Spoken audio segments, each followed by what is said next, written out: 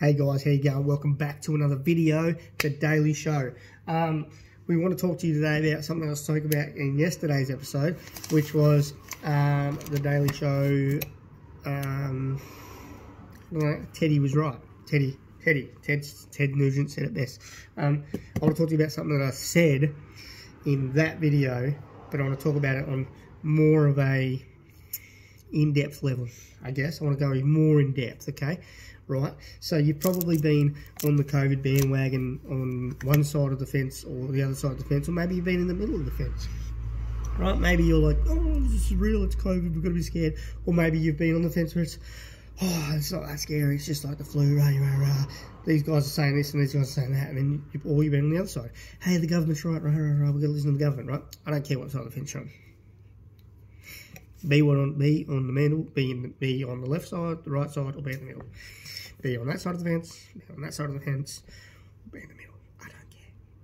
What I do want to talk about is that this COVID-19 has really brought out the best in people. That's sarcasm. It's shown another side of people that we didn't know existed in some people. You know, for me personally, I've had people that I like, I know, and I trust, that I didn't think would. I didn't know they had those kind of opinions, and I didn't know they had those kind of point of views, and I didn't know. It's great because you get to see the other side of the person, so you get to know that person even more. You know, when I post something and someone just flat out disagrees for disagreeing's sake, that's I can't interact with that, because that's like, there was a couple of posts that I posted on my personal page where people were just commenting to disagree, because, you know, these are the kind of people that would tell you that an apple is an orange because the government told them that an apple is an orange, and even if they bit into it, they'd still tell you the apple is an orange. You know, those kind of people, the people that would just argue not argue, but just disagree for the entire point of disagreeing, which is, I don't know why you do that. Okay, it's fine, you can disagree. But you don't have to get on the same person's post all the time and disagree and disagree and disagree. There's a guy here I'm currently watching on one of my friends' lists, who every time he posts something that he doesn't agree with, this guy comes out and he does exactly the same thing. He just disagrees for the sake of disagreeing. I had to turn the notifications off the other day on that post, because it just got to a point where that guy I just couldn't communicate with him anymore, because he was missing the point. It was frustrating. So I don't get it. All right, that's the beautiful thing about Facebook. You know, it's an empty platform until we start putting our opinions out there. Facebook is empty. I didn't really think about that until I was listening to Gary Vee speak about it, and he's correct. All these platforms are empty platforms. The only reason why they're so full of content is because we put the content out there, because we express how we feel. We express what we think, right? So what I want to talk to you about today about, which was yesterday, was herd mentality. And COVID-19 has really shown that, has really, really shown psychologically how we are herd mentality creatures, okay? Herd mentality, you know, like sheep, or like cattle, or like a flock of birds, or whatever, you know, a pride of lions. They're all herd. All animals, generally, I can't say all, but most animals in some way have herd mentality. Okay, pack of wolves. Okay, they're very, okay. They look after each other. They you know, and there's different prides and different all that in lions. You got a pride over there, a pride over there. You know, it's crazy, isn't it? Right? And us humans, we're very, very, very much the same. Okay? How do I know that? Because circle of influence. The circle of influence tells us that we are herd. We have herd mentality. You're like, what's circle of influence? Okay, circle of influence is when You hang out with this group of people. You hang out with, let's say we hang out with Group A. You can write this down if you want. So you hang out with Group A, right? So that's your circle.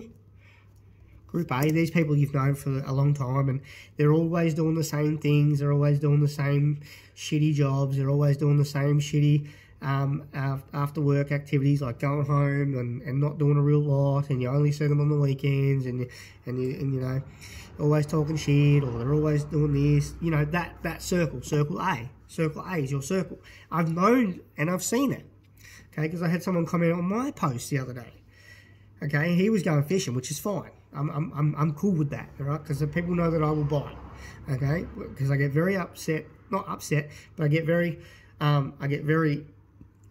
into whatever I've posted. I get very, you know, I like to make sure that, you know, my point is my point, and you know, it doesn't matter at the end of the day. Your point of view is your point of view, mine. It's all good as long as we can come together at the end of the day and go, yep, I agree to disagree, or I agree to agree, or you know, we don't get upset about that. But some people like to do that.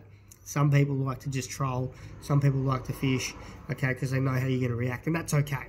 Okay, that's what they do, and they add that humorous value in the end when you sit back and go, oh yeah, they got me to bite, I'm a fucking idiot, right? Okay, because that's how you should be looking at it.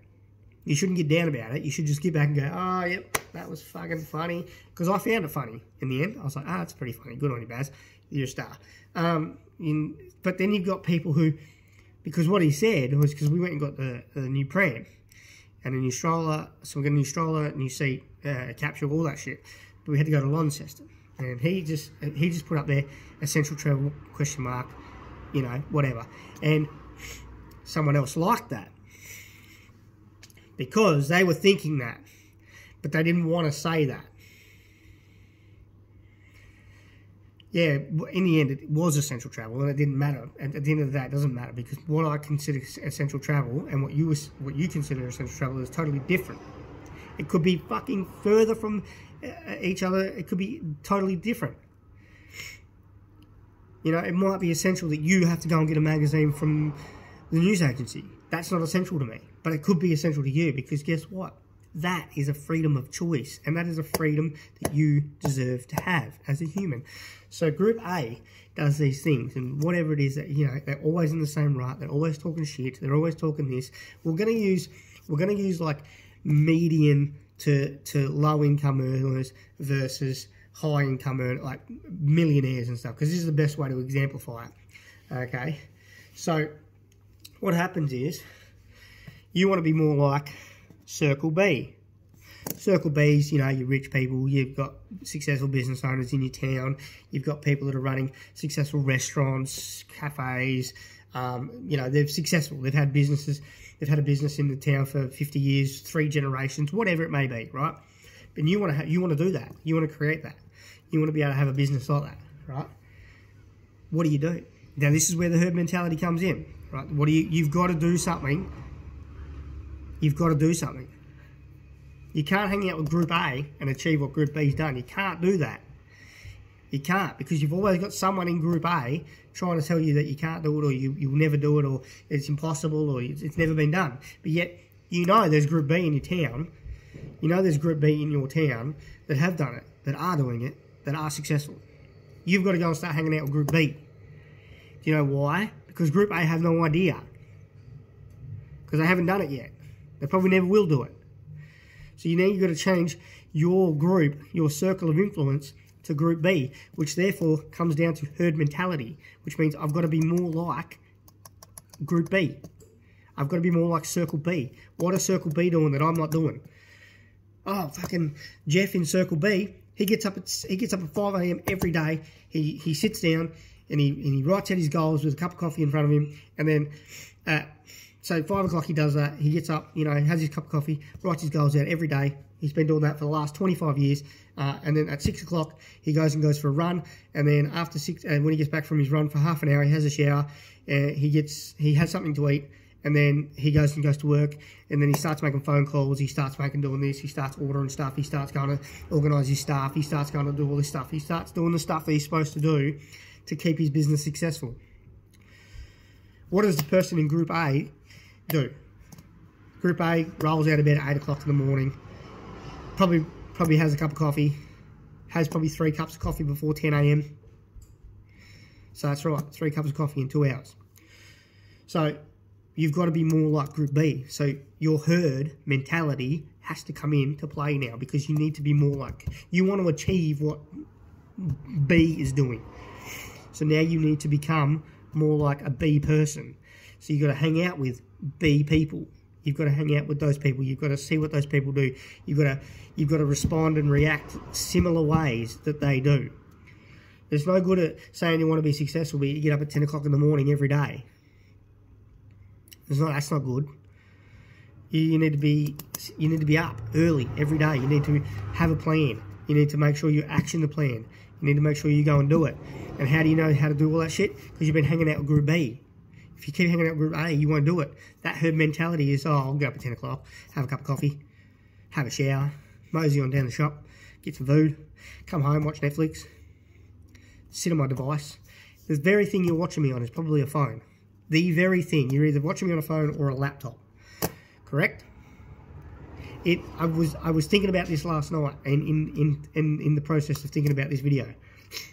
The phone or the technology that you're using can be a massive burden of procrastination, or it can be a massive influence of productivity. Just depends how you look at it. See, when you break it down, Group A probably sits on Facebook all day and just scrolls. Likes a post, comments a post, negative, disagree, agrees. Likes that something you just said because you disagreed, so now we're all on the same page. Whereas Group B, they do videos, they do podcasts, they get on their laptop, they start writing books, they start producing content, they start producing whatever it is they might be producing, okay? They start telling people this is what they were doing. Just because you don't know Group B doesn't mean you can't hang out with Group B, right? Let's go into a whole nother level, right? So let's say you want to be more like, you don't want to be like John, who's owned a plumbing business in town for 30 plus years, and he's about to hand it down to his son, and it's really successful, and that's weird. We actually have one of those guys, Palmer's Plumbing. Whatever. I don't think I'm not sure if they're going to hand it down to their generation or anything, but just say that's a scenario, okay? That's the example I'm using, right? You know, you got the plumber. He's been around for 50 years, and he's about to hand it down to his son, and then that's how you do it. Halliwell Agents is actually one of those businesses in town that we have, which is a real estate agent, and I think from memory it's at its 3rd generation, and they will look to go to a 4th generation in roughly 15 years, roughly, because his boy is in my daughter's class, so roughly, okay? So 15 years from now, he'll probably look at bringing his son into the business, because that's what he did. That's the circle of influence right there. That's herd mentality. Okay, my pop did it, my dad did it, my granddad did it, so my great great grandfather did it, right? My pop did it, my dad did it, now I'm doing it. That's herd mentality, because that's the herd you're in. That's the circle. That's the circle of influence. So those guys are the ones that you're trying to imitate. They're the ones you're going to try and be like. They're the ones you want to try and not copy, but you want to transcend into that sort of being. You want to be successful. You want to be able to run the business one day. You want to be able to keep it growing. You want to make it. You want to expand it. Whatever you want to do. So you've got to stay in that circle. If you're a family-owned business, and then you venture out into another circle of influence, you're probably going to lose interest in that business. I mean, you'll have a little bit of interest in it, but your productivity and your input into that business will be far less, because you're in a different circle who probably doesn't have a family business. Doesn't have that sort of stuff. So I'm just holding burping. So where am I at? So you've got these people, whereas then you've got those people that you can go and hang out with because they're in your town. You can go and have a cup of coffee with them. They're great people. You can probably catch up and have a beer with them, whatever it may be, to get into their zone of thinking. Like, it really is basic stuff. Okay, so But let's say you want to be like Richard Branson, or you want to be like Gary Vee, or you want to be like whoever is out there. It's your current influencer that you follow. I'm currently following Gary Vee. He's a fucking star. So get on and watch him. Share, like videos, all that sort of stuff. Get around him. He's really good, really smart, really clever, and really very forward thinking. So you how do you hang out with them people? You're probably thinking, well, how do I get in that circle? You know, well, you can, because you've got a device that you're watching me on right now. You're currently in my circle because you're watching my video. You're in it. You're listening to me speak. You're listening to me express myself. You probably listen to my other videos where I talked about political agendas, and I've talked about conspiracy theories, and I've talked about all other stuff. You probably don't know where I stand on anything. You're probably confused. You're probably like, this guy just talks about a lot of stuff. And I do, because I'm not afraid to get on the camera, and I'm not afraid to tell people what I'm thinking and how I'm thinking. And today I'm thinking about circle of influence and herd mentality. So, in saying that, that's how you get into that circle. So you find people. So you pick up Richard Branson books. You pick up a Gary Vee book. You pick up a Gary Vee audio. You get Audible and you download some books and you listen to them. If you can't read, like I can read, but it makes me very tired very quickly. So I tend to listen to audio more than I read the book. So at the moment, I've just restarted Trump: The Art of the Deal. It's a really great book, and it gives you a really great insight to Trump himself. It's a really good book. I'm not shitting you. He's a crazy he is a crazy motherfucker, but he is a very, very highly intelligent person, and he's very calculated, and he's very, very smart. Okay, he's very switched on. He you know what else he's got? He's got balls. He has fucking balls. Okay, he's not afraid to have a crack. Okay, and he will give it a go. All right, get the book. Download it or buy it or do whatever you need to do to get a hold of it. Give it a read. It's a really good book. Okay, I'm just about to start. I've just started it for a second time because I probably missed something in the book that I might have found valuable. So now I'm immersing myself in that circle.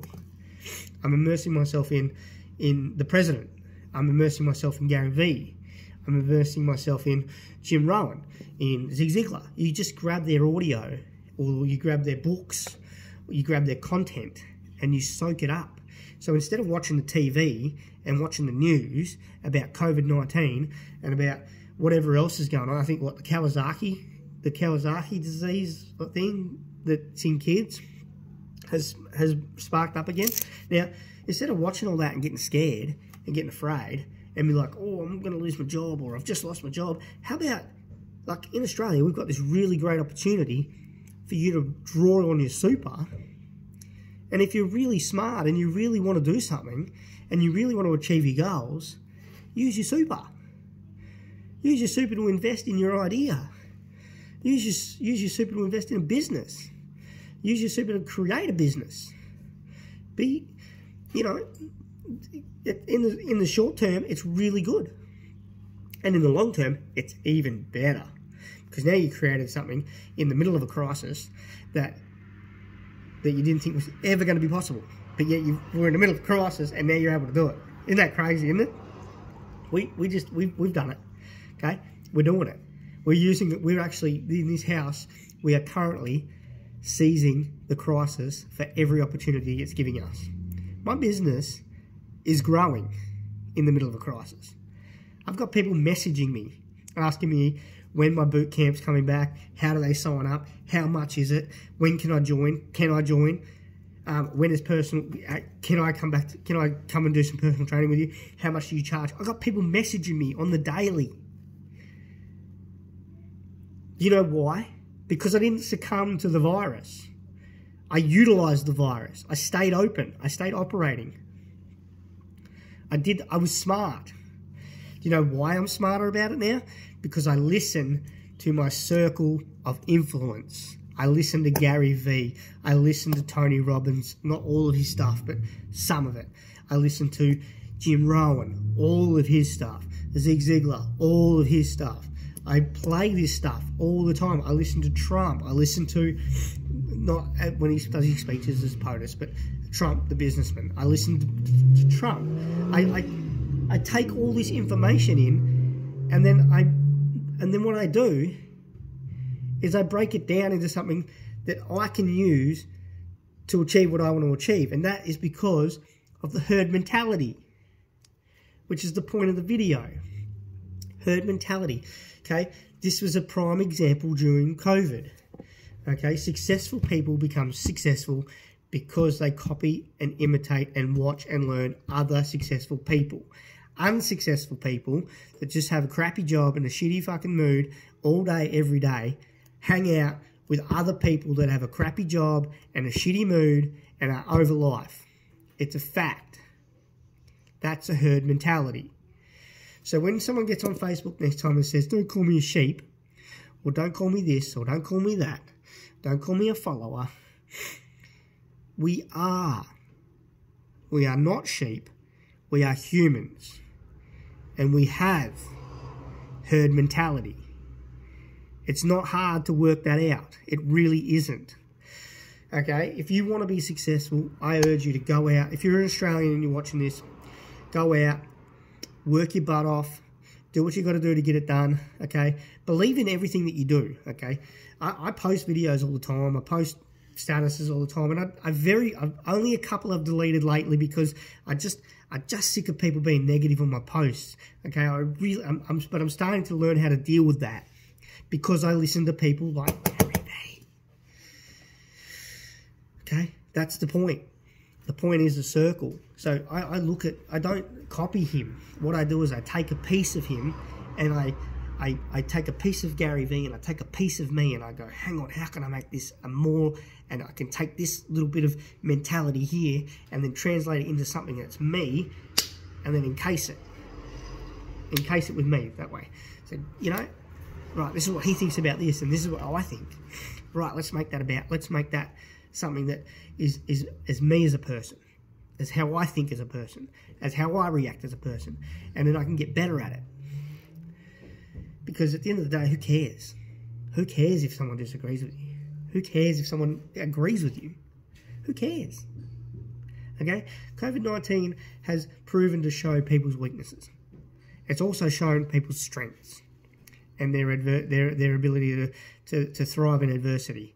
This is not that bad of a crisis. It really isn't. But because of herd mentality, it's being made out to be. Because people are listening to the news. And then that circle goes, oh, the news said that, right? People in my shoes don't really listen to the news. I only listen to the points that I'm interested in. So lately, I'm thinking about investing. So I've been listening more about, what do you think I've been listening? What do you think I've been reading? What do you think I've been listening to? The market. That's right. I've been listening to the property market. I've been listening to what the forecast is going to look like in the next 18 months. Because not only is it going to benefit us when we go to buy a house next year, it's going to benefit us 6 months after we buy a house. Because then we can get ready to invest in the short term for a long-term gain. Okay? It's about surrounding yourself with people that want the same as what you want. If you want to sit down and have a cup of coffee and smoke darts all day at the kitchen table, that's great. That's your prerogative. That's your choice. But don't complain to people about it. If you want to, and those are the people you hang out with, that's great. They're probably great people. They've probably got amazing personalities and they're very friendly and they're all-round great people.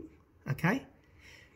But if you don't want that and you don't like that and you're sick of that, start hanging out with people that are in the other group, that are waking up early, that are going to bed late.